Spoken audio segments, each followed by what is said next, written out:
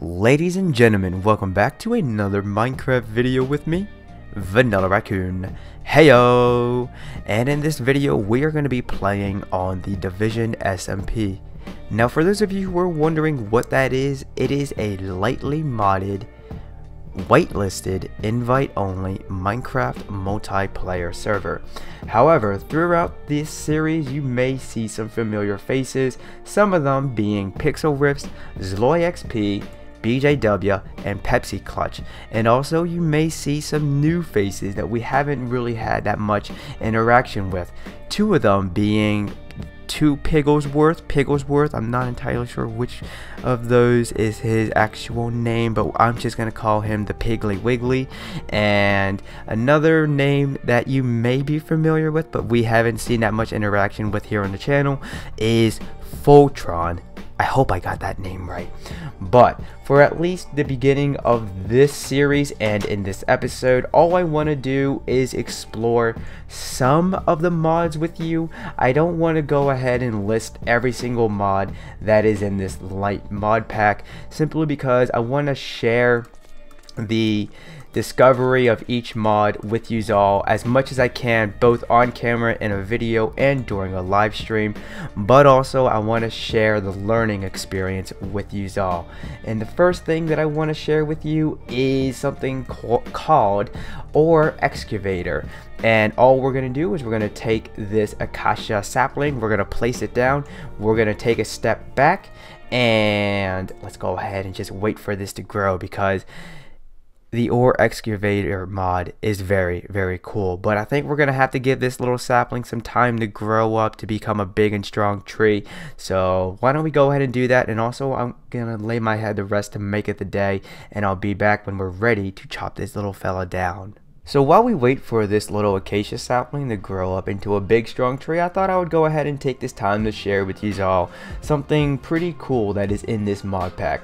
If we were to go ahead and take these logs and then let's just go ahead and have the one floating in the air, so then we can get a better visual on this. So as you can tell, the bottom and top faces of this log have the rings exposed. However, if we take a wooden wrench that is brought to you by Chisel Bits, then we can go ahead and right click on it, and boom, the bark texture is now on all 6 sides. But once we go ahead and take an axe to it, it'll then go ahead and go back to having the rings on it like you see right here. Now, one quick little thing that I want to share with you, we're going to just leave that right there as it is that in this mod pack we have something called Staircraft, which is how I was able to create these oak log stairs. But we also have something called Slabcraft, and let's just go ahead and enter the NEI and type in we're just going to go ahead and type in slab. So these are all of the slabs that are brought to you by Slabcraft. And I think if we were to take something called a diamond saw, which may be from the Chisel Bits mod, I'm not sure off the top of my head, we can actually convert these horizontal slabs into vertical slabs. But real quick, let's go ahead and take a look at the stairs that are brought to you by Staircraft. And much like what we have for the slabs, we can go ahead and create anything and everything into stairs. Just for my own just for the sake of my own memory, I'm going to go ahead and just check the Chisel Bits mod. And yeah, so if we wanted to create vertical slabs, all we would have to do is enter the crafting chest menu, place the saw at the center, and then just beneath it lay down the slabs, and then we'll be able to get vertical slabs from it. But it looks like it's getting to be raining, and the only way to resolve this momentary issue of dreary weather is to lay our head to rest. Wow, that lightning struck really close, and make it the day. So I'll be right back with you all. Well, our little acacia sapling decided to grow up into a big strong tree, finally. And now we're gonna go ahead and have to chop it down, but it looks like we may have to pillar up to remove some more logs that are just out of reach. But wait a minute, through the power of a mod called Ore Excavator, all we have to do is take our axe, put it in our hand, hold the tilde key, which is that key just above the tab key on the left side of your keyboard, and then boom, we have the whole tree down in a flash. Now, as you also saw, the leaves decayed pretty quickly, and I think we have something called leaf decay or rapid leaf decay. I'm not entirely sure what the proper name of it is called, but that is in this mod pack, so we don't have to worry about testing our patience and letting the leaves decay at their own pace. Just in a moment, boom, they're gone, same as the tree. But also the Ore Excavator mod can come in handy when mining. So let me go ahead and just take a leap down through here and evade the Zambos that are just above, and say I want to go ahead and mine up nothing but andesite right here. And because my mini map is so far zoomed in, that's going to bug me, so there we go. Say I want to mine nothing but the andesite blocks right here. Well, all I have to do is look at it, hold that tilde key, or the squiggly line as we like to call it in the Division Discord, and then boom! Now, as you just saw with the durability on my pickaxe, it will go ahead and chew through that pretty quickly. However, if you are careful with what you are mining and how much you mine, then that may not be so much of a problem for you all. But just to avoid any more, just to avoid removing the blocks that the ladders are on, I'm going to go ahead and replace them with logs, so that way then if we're mining, we don't accidentally mine it up with our pickaxe, because we're going to need an axe to do that. So now say I just want to mine nothing but the coal ore that is in front of me. Well, all I have to do is hold down that squiggly line key, and then boom! Now, if I wanted nothing but cobblestone, all I'm going to have to do at this point now, which should be fairly obvious, is just stare at the stone blocks, hold down that squiggly key once more, and oh, boom. Now the radius is a little, I guess we could say, is a little much, and I think BJW was considering the idea of changing that in the config files so that it's not going to give us so much in one foul swoop of the mining session. But alas, for now at least, it's going to help us gather quite a lot of resources. And at this point now, if it wasn't obvious already, one of the main ideas for this light mod pack is to try and reduce the amount of grindy work that is needed to get our build on, and it's also to help us get our build on in more ways than we could possibly think of through vanilla Minecraft or even with other mod packs. But at this point now, what I'm going to do is I'm going to set up some stuff, and we're going to get our build on with the power of Chisel and Bits. So I'll be right back with you all. Hey Ringo, you want a place to go ahead and run at? Okay, let me go ahead and begin to build you a place where you can run around and play at, and eventually when we get you some friends, you'll be able to come into this little pen-like area and play with them just a little bit more. You know what? I think what I'm going to do at this point is I'm going to take my chisel from the Chisel and Bits mod. Okay, you watching me, Ringo? And I'm going to hold down the Alt key, so then I get this wheel that appears, and I'm going to select the plane. And what this is going to do, okay, you watching? Are you paying very close attention? I'm only going to say and show this once, so you gotta be paying attention. Pay attention, boy. So I'm going to go ahead and I'm going to look at this. Let's go ahead and just remove these two pieces of cobblestone right here, so then we have the one. And if I take my chisel and I look at the top face and I left click, it's then going to remove the one plane of pixels at the very tippy top, and that's why we have these chisel bits right here on our bar. But I'm going to go ahead and relocate them so they're in my inventory and they don't occupy the bar. And I'm just going to go ahead and I'm going to remove this. Now, considering each block in Minecraft has a total of 16 pixels, that's 2 layers that we removed. So this one now should have 14. And I think I'm going to lower this down a few more levels, or I should say layers. So 13, 12, 11, 10. Does that seem fairly low? That's only 2 pixels higher up than an actual cobblestone slab would be.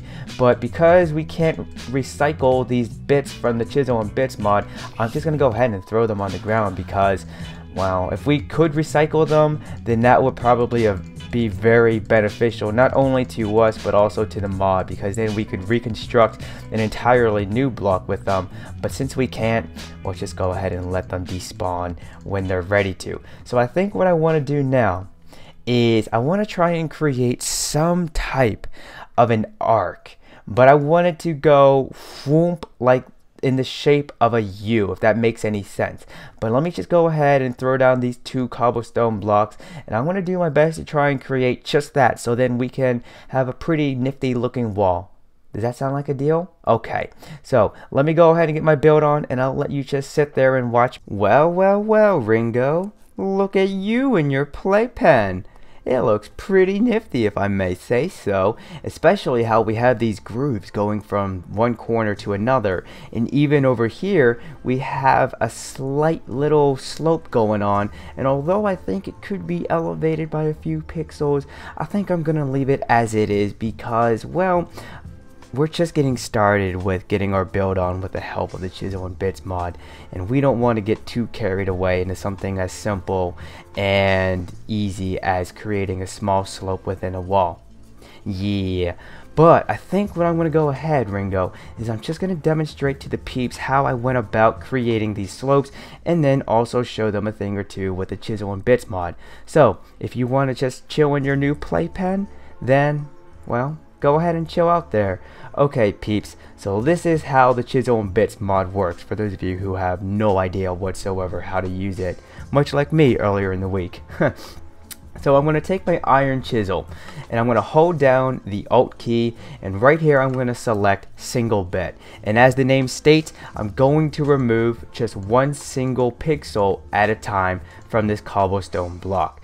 And then so long as I'm holding that chisel on my person, whether it be in my inventory or on the bar, and if I look at the block and then I right click, I'm going to place that single bit back. Now let's go ahead and hold down the Alt key, bring up the wheel, and then select line.